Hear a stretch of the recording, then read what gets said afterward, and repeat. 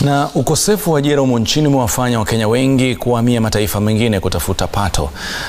Kiarie ni mmoja wa Kenya walioamua kukata mawimbi hadi Marekani alikuanzisha kituo cha redio cha lugha ya Kikuyu mjini Seattle, jimbo la Washington. Kiarie anasema kwamba Daktari Masharia ni mfano bora kwa kuigwa. Takriban kilomita 14,000 na zaidi ya saa 16 angani kutoka Ngatua ya Jomo Kenyatta ni safari ya kutimiza ndoto ya Marekani.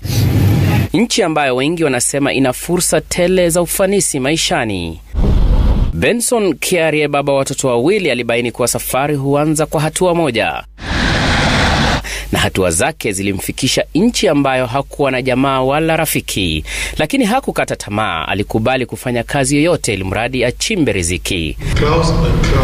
Na baada ya miaka miwili nchini humo, aligundua kuwa kuna Wakenya wengi nchini Marekani. Na akatumia fursa hii kuzindua kituo cha redio kiitwacho Pacific Waves kwa minajili ya kuwajuza yanayojiri nyumbani na hata duniani. Nikakuta Wakenya wote wakija wanaenda kwa kazi moja wote.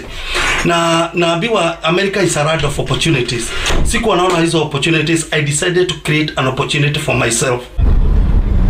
Nyumbani kwake mtaani Auburn mjini Seattle ametenga chumba kimoja kama studio ya kupeperusha matangazo. For 1 year sasa nimekuwa na a lot of followers all over the world.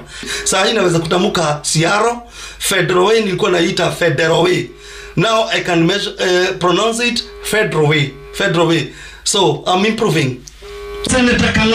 Na mawimbi ya Pacific tayari yanaanza kuzaa matunda. Tuseme ya kwamba presenter ni soundman, the founder, the studio engineer. Kiarie Prestige, kama anavyojulikana kwa jina la utani, anasema kwamba alipata motisha kutoka kwa mwenyekiti wa Royal Media Services Daktari Masharia, ambaye alifunga safari ya kusaka masomo mjini Seattle, Marekani. Nisikia Masharia akisema hayo, nikasema huyu bwana nitamuiga. Na msukumo ukawa hapana marefu yasiyokuwa na ncha. Atafutaye hachoki na akichoka bila shaka kishapata.